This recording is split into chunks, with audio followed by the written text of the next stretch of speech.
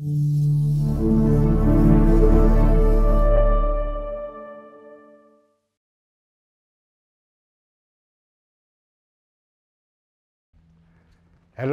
I'm Pierre Machtou, an endodontist teaching at Paris 7 University. I also serve as a visiting professor at Geneva University. I have been on the development team for the ProTaper instrument since the beginning.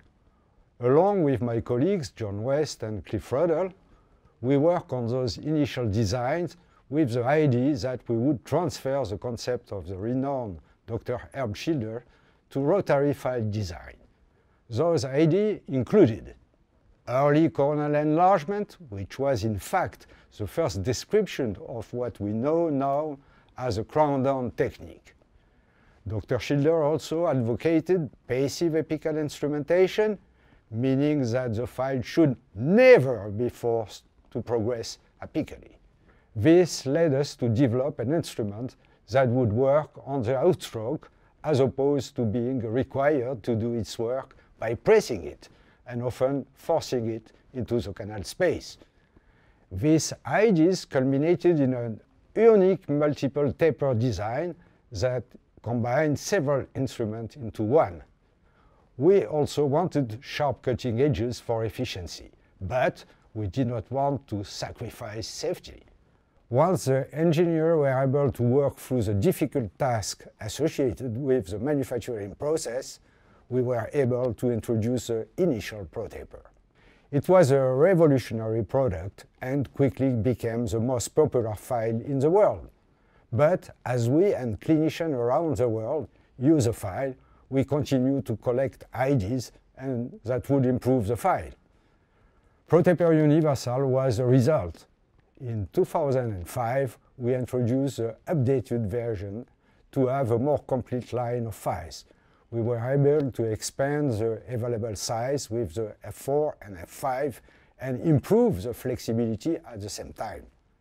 But the improvements were not done. Clinicians were tackling even more difficult cases and needed even more flexibility, especially in the finishers, which were designed to work primarily in the apical zones. Advancements in metallurgy allow us to test the ProTaper Universal design with several different alloys. The best turned out to be the gold wire. This unique heat treatment gave us extraordinary strength, flexibility and safety. It has become a much more forgiving file in my mind. More flexibility allows us the ability to refine the mode of use. It's very easy to understand. Brush and follow for shapers, follow and brush and paint for finishers. With the first file, we use a strong outstroke motion away from the furcation in order to create more space.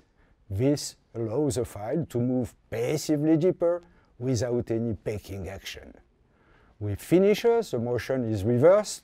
The file should follow the path of the canal, and then a soft painting action is made to help the file safely advance.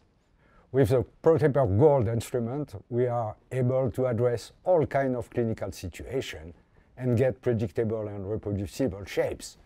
As we all know, these are key factors for successful endodontic procedures. I believe that you will enjoy and even have fun playing the game of root canal shaping thanks to the advancement in technologies that we have incorporated into ProTaper Gold.